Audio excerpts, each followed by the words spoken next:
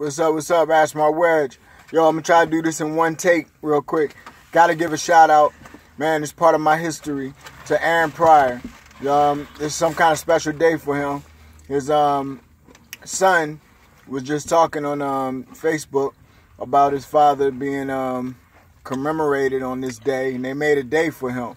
So this is Aaron Pryor's official day, and I want to give a shout out to him, man, for my memories with him. And it goes deeper than just his legacy.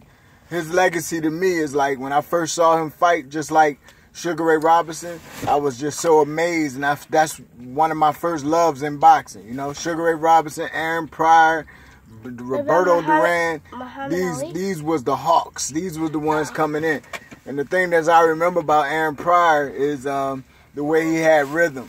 He started his rhythm and he didn't stop punching.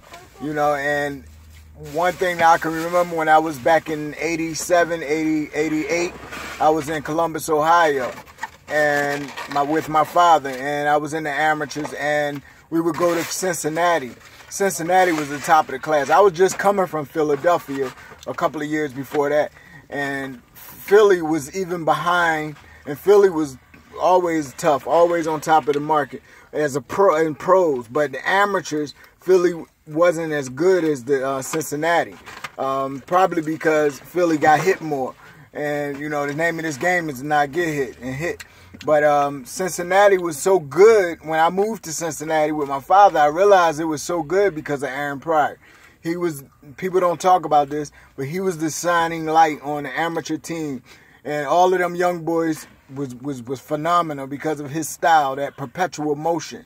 That's my greatest remembering of him. I'll always remember Aaron Pryor. And I remember one time going to a tournament in Cincinnati. I remember going to the gym in Cincinnati, to their gym, and seeing him work with the kids, and I was just amazed, man. I wanted to go there.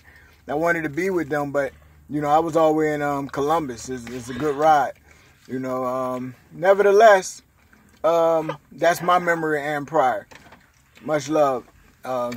Shout out to the junior. Peace. Bye, peace.